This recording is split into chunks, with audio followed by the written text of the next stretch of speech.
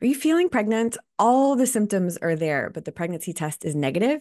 How can this happen? This is especially frustrating if you are trying to grow your family and you are waiting for that positive pregnancy test. You're feeling pregnant, you're sure this is it, but that test is negative. Let's talk about it.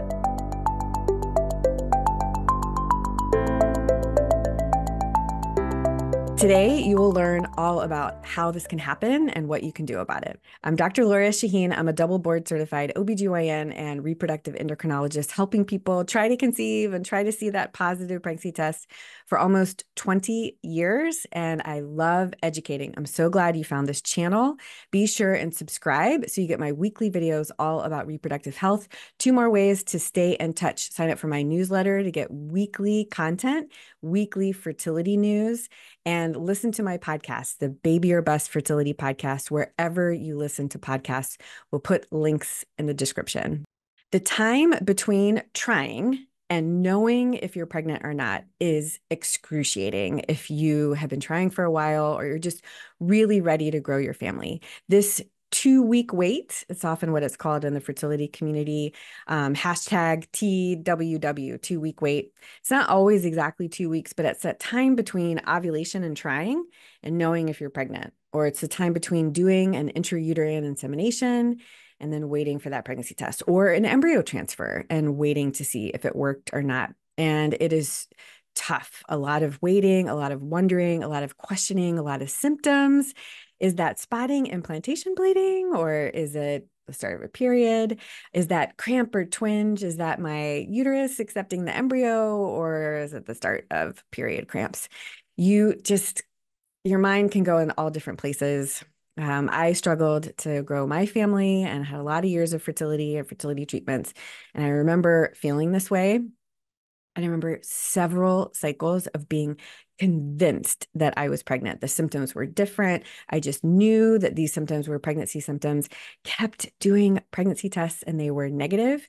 And I was just beyond frustrated. You just want it so badly. And when it is not happening, it is really, really heartbreaking. Today, we're going to go over 3 main reasons that you could be feeling pregnant, but the pregnancy test is negative. And be sure and stick around to the end where I'll go over my top tips on how to get an accurate pregnancy test result. Now, of these 3 reasons that you can feel pregnant, but the pregnancy test is negative, the first 2, you're actually pregnant, but the pregnancy test is wrong.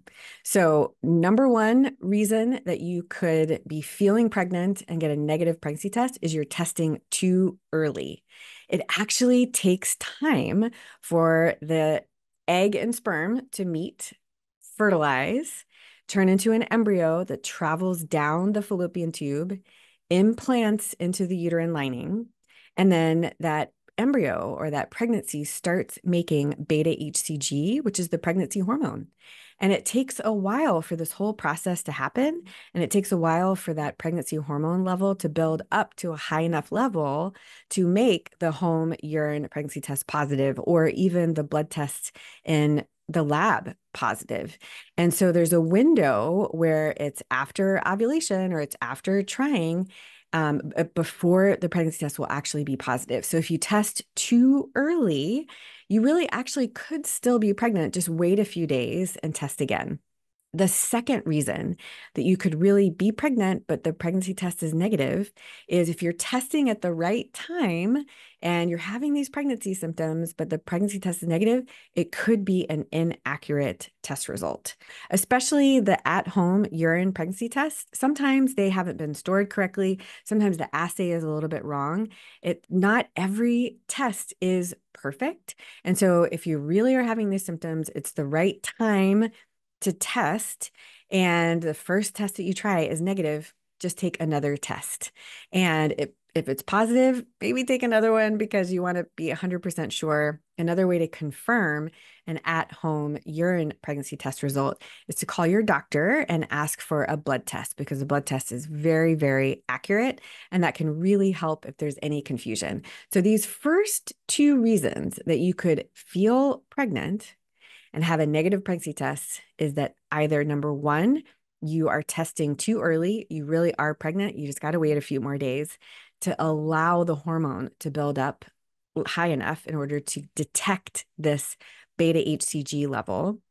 And number two, it's an inaccurate test, and you just got to try again. Now, the third reason you could be feeling pregnant and absolutely convinced that you're pregnant, but have a negative pregnancy test is frustrating, because this reason you're not actually pregnant, but you're just feeling that way. So unfortunately, you aren't testing too early.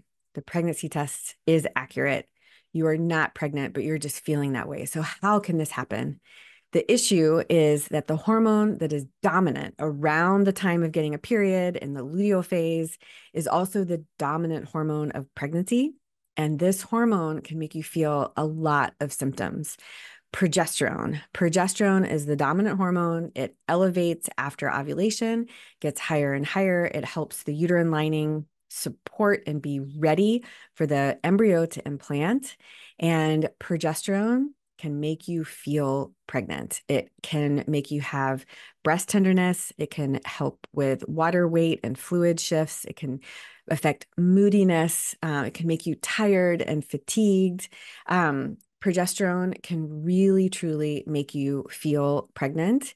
And sometimes you're going to have more symptoms from this progesterone, especially maybe if you ovulate two eggs. If you've got two follicles that are maturing eggs and you release two eggs in a cycle, whether it's from taking fertility medication or just naturally you ovulate two eggs, if your body's making more progesterone that cycle because it actually ovulated more than one egg, you could feel these progesterone related symptoms a lot stronger.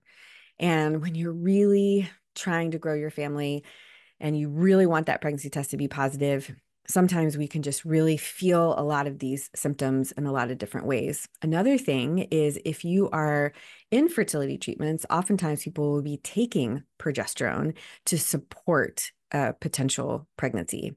So people will take progesterone in frozen embryo transfer cycles or even in IUI cycles sometimes. There should be indications for taking it. You should definitely talk to your doctor about pros and cons of taking progesterone when you're trying to conceive.